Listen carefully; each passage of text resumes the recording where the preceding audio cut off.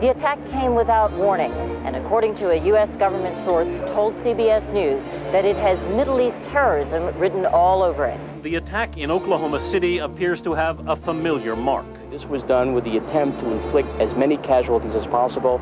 That is a Middle Eastern trait. The fact that it was such a powerful bomb in Oklahoma City immediately drew investigators to consider deadly parallels that all have roots in the Middle East. ABC News has learned that the FBI has asked the U.S. military to provide up to 10 Arabic speakers to help in the investigation.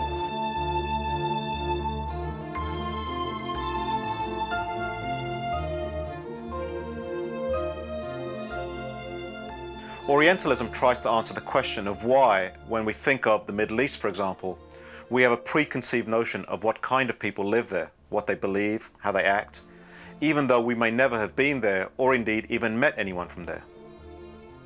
More generally, Orientalism asks, how do we come to understand people, strangers, who look different to us by virtue of the color of their skin? The central argument of Orientalism is that the way we acquire this knowledge is not innocent or objective, but the end result of a process that reflects certain interests. That is, it is highly motivated.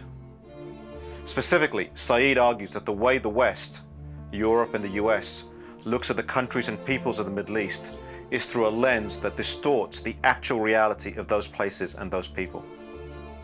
He calls this lens through which we view that part of the world Orientalism, a framework that we use to understand the unfamiliar and the strange, to make the peoples of the Middle East appear different and threatening.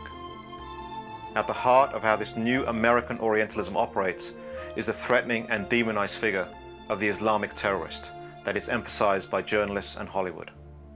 The so-called independent media in a liberal society like this, in effect, are so lazy and are controlled by interests that are commercial and political at the same time, that there is no investigative reporting. It's just basically repeating the line of the government. Only 8 days ago, I concluded a broadcast on the World Trade Center bombing by telling you what senior U.S. law enforcement officials were telling us, that the threat of Muslim extremists operating within the United States is an ongoing danger, something we'll have to live with from now on.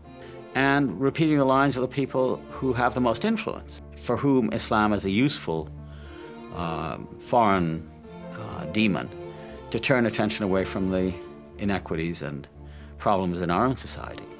So, as a result, the human side of the Islamic and especially Arabic world are rarely to be found. And the net result is this vacancy on the one hand, and these easy, almost automatic images of terror and violence. The situation in the popular media is basically that Muslims are really two things. One, they're villains of one sort, villains and fanatics.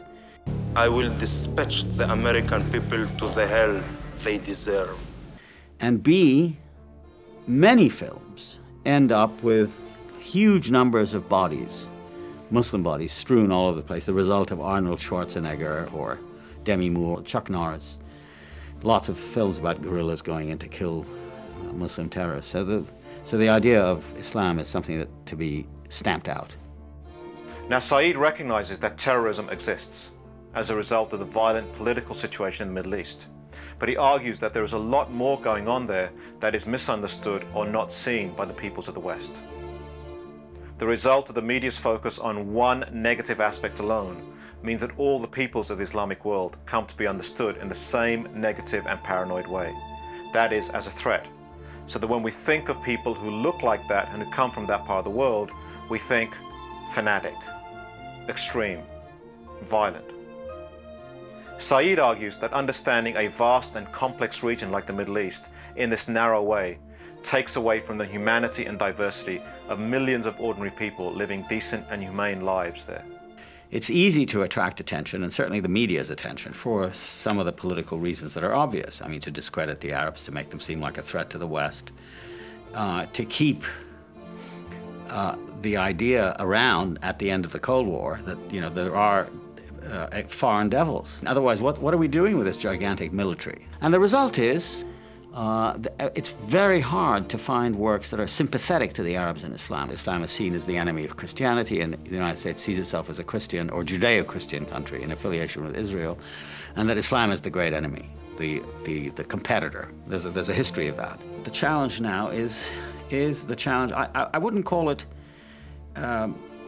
anything other than coexistence. How does one coexist with people whose religions are different, whose traditions and languages are different, but who form part of the same community or polity in a national sense? How do we accept difference without violence and hostility? And it's that attitude, I think, that we need.